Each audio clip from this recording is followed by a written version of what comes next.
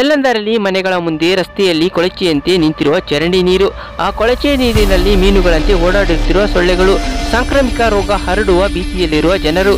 ಇದೆಲ್ಲ ದೃಶ್ಯ ಕಂಡು ಬಂದಿದ್ದು ಜಗಳೂರು ತಾಲೂಕಿನ ಗಿಡ್ಡನಕಟ್ಟೆ ಗ್ರಾಮದಲ್ಲಿ.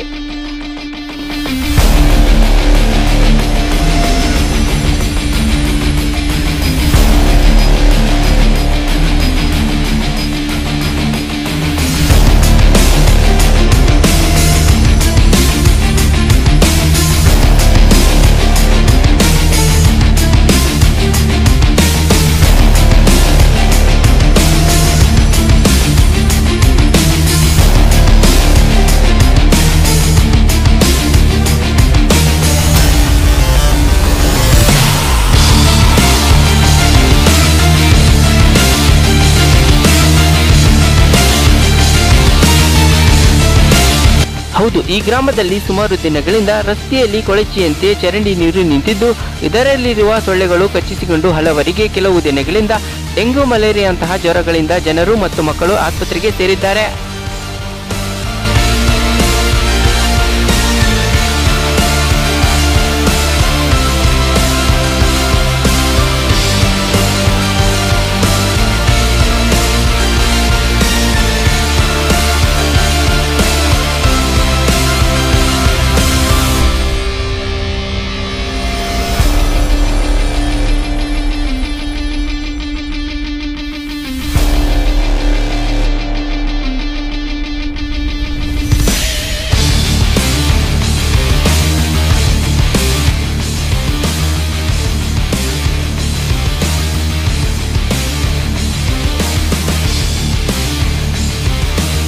ಮೇಲಿಂದ ನೀರ್ ಬರ್ತಾವ ಸರ್. ಇಲ್ಲಿ ನಮ್ಮ ಮನೆ ಮುಂದಿಲ್ಲಿ ಕೆರೆ ನಿಂತ ನಿಂದಿರ್ತತೆ.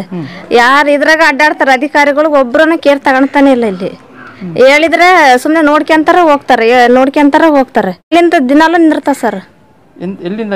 ಮೇಲೆ ಅಲ್ಲಿ ಊರು ಬಾಕ್ಲಾಗಿಂದಾನು ಬರ್ತಾವ ಇಲ್ಲಿ ನೀರು. ಚರಂಡಿಗಳಿಂದ ರೋಡ್ನಾಗಳಿಂದ ಬರ್ತಾವ ಸೀದಾ. ಅಲ್ಲಿಂದ ಏನ್ ನೀರು ಬರ್ತವೆ. ತಿರ್ಗಾ ಗಲೀಜ್ ನೀರು ರೋಡ್ನಾಗ ಚರಂಡಿಗಳಿಲ್ಲ. ಅಲ್ಲಿಂದ ಹಂಗ ಡೈರೆಕ್ಟ್ ಹಂಗ ಬರ್ತಾವ ಸೀದಾ. ಇಲ್ಲಿ ಸೊಳ್ಳೆ ಬಂದ್ ಆಲ್ರೆಡಿ ನಮ್ಮನೆ 3 ಜನ ಜ್ವರ ಬಂದು ಹಾಸ್ಪಿಟ್ಲಿಗೆ ಹೋಗಿ ಬಂದಿ ಸರ್ ನಾವು. ಹ್ಞೂ ಸರ್, ಬಂದದ ಮೊನ್ನೆ ನಮ್ಮನೆ ಪಕ್ಕದಾಗ ಒಬ್ರು ಮಂಗ್ಳೂರ್ಗೆ ಹೋಗಿ ಬಂದದ. ಅವರು ಡೆಂಗ್ಯೂ ಜ್ವರ ಅಂತಂದು ಹೇಳಿದ್ರಂತ ಸರ್. ಈಗ ಈ 10 ವರ್ಷದಿಂದ ಮೆಂಬರ್ಗಳಿಗೆ ಹೇಳ್ತಾ ಇದೀವಿ ಸರ್, ಒಬ್ರು ಕಿವಿಗೆ ಹಾಕ್ಯನಂಗಿಲ್ಲ. ಬೆಡ್ ಹಾಕ್ಬೇಕಂತಂದು ಒಂದು 30-40 ಕೊಡಪ ನೀರು ನಿಂದಿರ್ತವೆ. ಈ 10 ವರ್ಷದಿಂದ ಹೇಳ್ತಾ ಇದೀವಿ, ಅದಕ್ಕೆ ಬೆಡ್ಡೆ ಹಾಕಂಗಿಲ್ಲ. ನೀರು ನಿಂತ್ಕೊಂಡು ನೀರು ತಿರ್ಗ ಸ್ಟಾಕ್ ಇರೋ ನೀರಿಗೆ ಇನ್ನೊಂದ್ಸರಿ ಹಂಗ ನೀರು ಬರ್ತಾವ, ಅವನಂಗೆ ಕುಡಿತಾರೆ ಜನ. ಅಲ್ಲದೆ ಗ್ರಾಮದಲ್ಲಿ ಕಳೆದ 5-6 ತಿಂಗಳುಗಳಿಂದ ಶುದ್ಧ ನೀರು ಘಟಕ ಕೆಟ್ಟು ನಿಂತಿದೆ.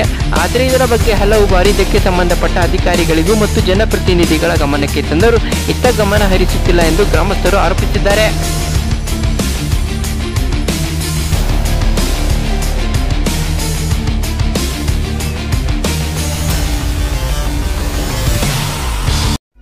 ಇಲ್ಲಿ ಯಾವುದೇ ರೋಡಿನ ವ್ಯವಸ್ಥೆ ಆಗಿರಲಿ, ಮೂಲಭೂತ ಸೌಕರ್ಯ ಆದಂಥ ಚರಂಡಿ ಆಗಿರಲಿ, ರೋಡ್ ಆಗಿರಲಿ ಏನೂ ಆಗಿಲ್ಲ.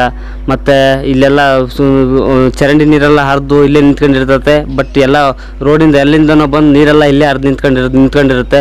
ಮತ್ತು ಇಲ್ಲೆಲ್ಲ ಇದ್ದ ಸೊಳ್ಳೆ ಆಗಿಬಿಟ್ಟು ಫುಲ್ ಭಾಳ ಸುಮಾರು ಜನ ಡೆಂಗು, ಮಲೇರಿಯಾ ಅಂತ ಅಂದ್ಬಿಟ್ಟು ತುಂಬ ಜನ ನರಳ್ತಾ ಇದ್ದಾರೆ. ಮತ್ತು ಕುಡಿಯೋ ನೀರಿನ ವ್ಯವಸ್ಥೆ ಆಗಿರಲಿ, ಕುಡಿಯೋ ನೀರಿಂದು ಫಿಲ್ಟ್ರು ಅಲ್ಲಿ ಕೆಟ್ಟೋಗಿ ಸುಮಾರು ದಿವಸ ಆಯಿತು. ಇದಕ್ಕೆ ಸಂಬಂಧಪಟ್ಟ ಅಧಿಕಾರಿಗಳು ಈ ಸೊಳ್ಳೆಗೆ ಔಷಧಿ ಮತ್ತು ಆಮೇಲೆ ಇದು ಪೌಡ್ರು ಸಿಂಪಡಿಸ್ಬೇಕಂತ ನಾವು ಈ ಸಂಬಂಧಪಟ್ಟ ಅಧಿಕಾರಿಗಳಿಗೆ ಮನವಿ ಮಾಡ್ಕೊತೀವಿ. 5 ತಿಂಗಳಿಂದ ಫಿಲ್ಟರ್ ನೀರು ಬರ್ತಾ ಇಲ್ಲ. ಜಗಳೂರು ಒಂದು 3-3.5 ಕಿಲೋಮೀಟ್ರ್ ಇದೆ. ಅಷ್ಟು ದೂರ ಹೋಗ್ಬಿಟ್ಟು ನಾವು ಪ್ರತಿಯೊಬ್ಬರು ಮನೆಯಿಂದ ಅಲ್ಲಿ ಜಗಳೂರಿಗೆ ಹೋಗ್ಬಿಟ್ಟು ಕುಡಿಯೋ ನೀರು ತಗೊಂಬರ್ಬೇಕು. ಇನ್ನು ಕೆಲವರು ಇಲ್ಲಿ ಟ್ಯಾಂಕಿ ನೀರು ಕುಡಿತಾರೆ. ಫ್ಲೋರೈಡ್ ಅಂಶ ಜಾಸ್ತಿ ಇದೆ ಅಂತ ಅಂದ್ಬಿಟ್ಟು ಅದನ್ನು ಜಾಸ್ತಿ ಜನ ಯೂಸ್ ಮಾಡ್ತಾ ಇಲ್ಲ. ಜಗಳೂರಿಗೆ ಹೋಗ್ಬಿಟ್ಟು ಫಿಲ್ಟರ್ ನೀರು ತಗೊಂಡು ಮನೆಯಲ್ಲಿ ಕುಡಿತಾರೆ. ಮತ್ತು ಇದು ಸೊಳ್ಳೆ ಅಂತೂ ವಿಪರೀತನೇ ತುಂಬಾ ಜಾಸ್ತಿ. ಸಂಜೆ ಹೊತ್ತು ಹೊರಗಡೆ ಕುತ್ಕೊಳ್ಳೋಕ್ಕೆ ಆಗಲ್ಲ, ಅಷ್ಟೊಂದು ಸೊಳ್ಳೆ ಆಗಿದೆ. ಸಂಬಂಧಪಟ್ಟ ಅಧಿಕಾರಿಗಳು ಇದ್ರ ಬಗ್ಗೆ ಕ್ರಮ ತಗೋಬೇಕಂತ ಮನವಿ ಮಾಡ್ಕೊಳ್ತೀವಿ.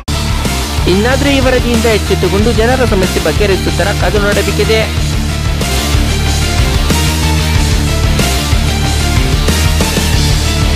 Bureau report, DTV news.